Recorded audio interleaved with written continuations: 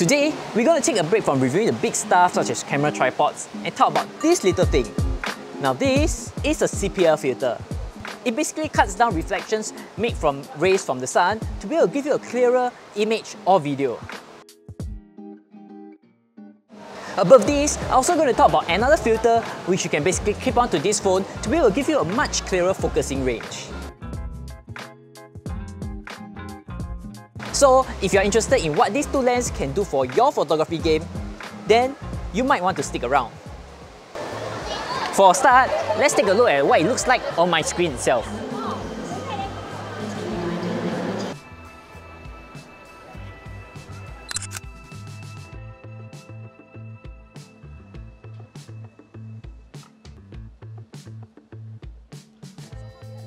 So how did I achieve all of these effects? If you can see at the back, once I rotate my lens itself, it actually becomes darker and brighter. This kind of filters that I'm actually holding is called CPL, Circular Polarizing Filter.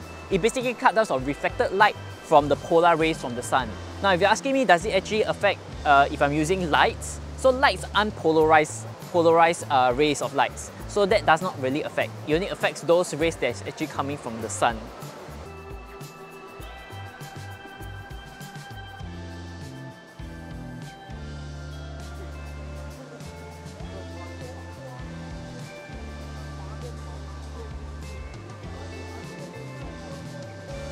Alright, so now just take a look at the panels behind me as the reflections disappear.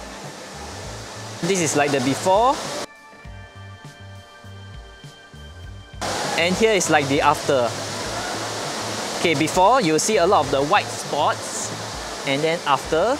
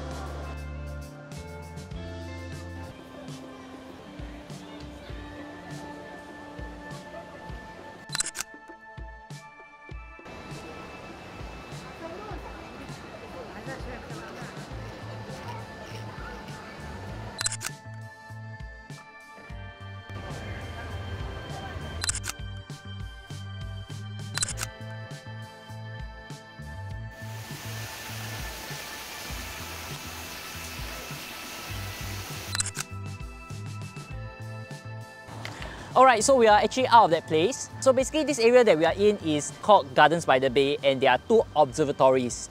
One is called the Flower Dome and the other one is called the Cloud Forest. Now behind here is a pond. Let's take one more quick before and after reflections photo to show you the difference. Then I'll show you guys on the other lens.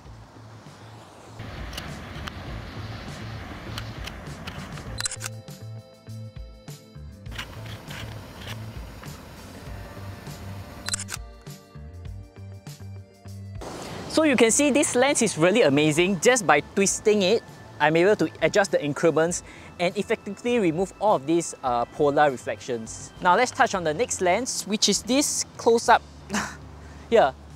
Now this is the Night X 10 times close-up lens. Both of these are of different brands, so if in case you are curious if they can stack, they cannot. Unless you're all getting the Ulanzi ones, then there's actually a possibility of stacking it. But I actually got this for just below 10 bucks. So I was thinking, how effective is this in helping me to increase focus? Let's test it out. So previously it actually attaches to this, for the Ulanzi one, it attaches to the MagSafe. And if you're wondering, it's actually pretty strong. Throughout all the videos that I've taken, it actually hasn't fall off. Now this Night X one, if we remove it, okay, it comes with this clip. So what you want to do is to clip it against your camera lens over here at the back, somewhere over here, and you'll take this lens to screw it in. So this is how it looks like close up. And let's give it a go. Okay, let me just remove it first. This is just the normal lens itself, and this is the... Alright, so once it reaches up, the close-up isn't that nice. But once we attach this lens, okay, give this very nice micro effect.